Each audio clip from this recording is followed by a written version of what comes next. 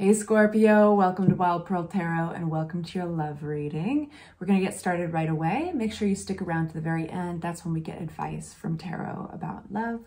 And in the meantime, if you guys would like to just say hello or send me what you would like prayers over, feel free in the comments section to make yourself known. And I encourage always everybody else to chime in, pray for each other, send each other warm energy and light. No negativity can come into this space. I seal that with my intention and with my word. And there we have it. All right, you guys. Love for Scorpio, please. We have the Six of Cups, something nostalgic. Six of Cups talks about nostalgia.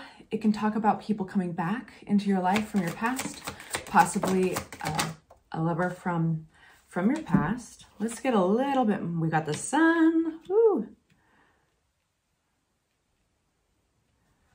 Just feels like unfinished business, but it doesn't look bad. It looks very positive with the Sun coming out, shining a fresh light on it all. Let's get one more card and then let's get some clarity. Well, two more cards wanted to fly out. So let's get more clarity on that. The Lovers. So I would just be aware of whatever this is coming back to you from your past, somebody that you've known, that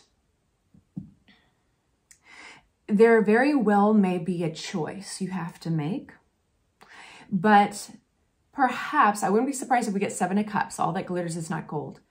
I think you'll want more information to make sure that the past isn't repeated, because let's get some more information here. Six of Cups, clarity on Six of Cups. Ten of Cups. Beautiful. So there's this nostalgia and there's honesty here, right? But the Ten of Cups is a really beautiful ending. It's like going towards what we all want. It doesn't necessarily mean things are ending now. It talks about the journey, the big picture. Clarity on the Sun, the Emperor. Somebody's taking charge. They're deciding, you know what? I don't care about the details. I just want to be happy. Details on the Page of Wands. Let me take a look at this for a sec. You're going to be gaining insight about a situation that might have felt sudden or that you didn't have as much control as you would have liked. It might have taken you by surprise. I think that it almost has its hooks in you still. There's a residue there. And I think that you're going to gain new insight and understanding on that. Yeah, I think you might even see the situation a little differently. It doesn't mean that it changes necessarily the past. It just changes the slant. It gives you more information. Any more clarity on that? King of Rods, Knight of Rods, Knight of Swords. There's multiple people flying out here. Multiple people were involved. What is this?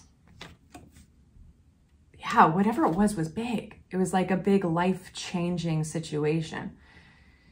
Multiple people were involved.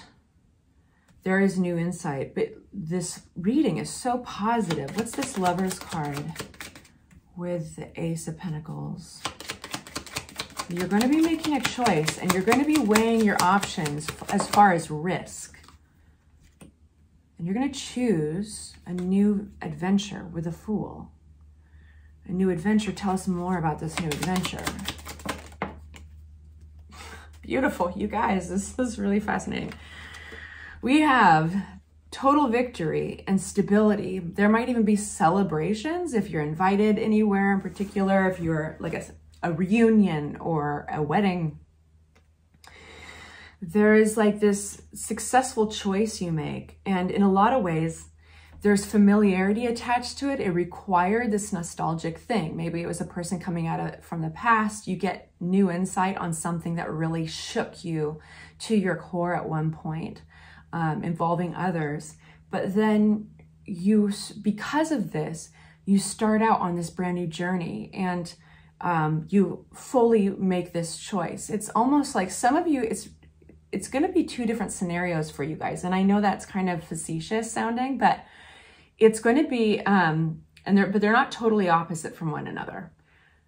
But some of you guys, this is going to be somebody coming back from your past, an old relationship, and you're going to be getting insight on like, that's why things didn't work.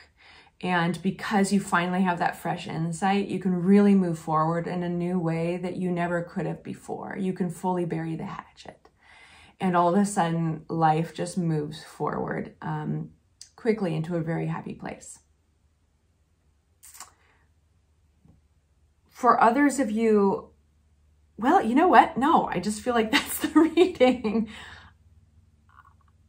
The other person that, for some of you guys, for others of you guys, that person may stick around and they may work on changing themselves, but that's not the focus of the reading at all, on what they do or whatever this nostalgic thing is. It might not be directly a person the whole way. It could be that like, it's like a flare-up memory or a trigger.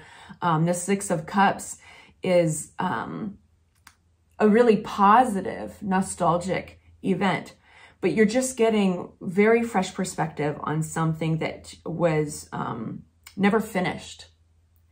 And you can move forward in this beautiful way.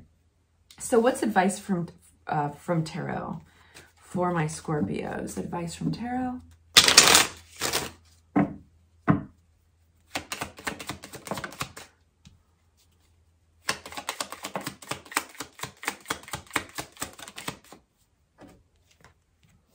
We have Wheel of Fortune. Something's coming back into your life in order to end. Three of Cups, you got your friends. Okay, so what this is saying is it's okay to be kind of a dick about it. You know, not really, like don't be a jerk, but like something does seem to be coming back. That makes sense because I've been saying nostalgia the whole way. But then we've got this Ten of Swords. It's going to be like, this is advice from tarot, right? And of course, only take it if it resonates. Only do that. Follow your own North Star, you guys. But know this, that if something needs to fully end, it might feel a little brutal, but you're not on the side, the hurting side of this. You have your friends. You have support around you. So just know that moving forward. Because what it feels like is this opportunity has moved right back into your path in order for you to be empowered, in order for you to be happy with the Sun card, because you took the role of the Emperor, you called the shots, and you ended it. It was on your terms.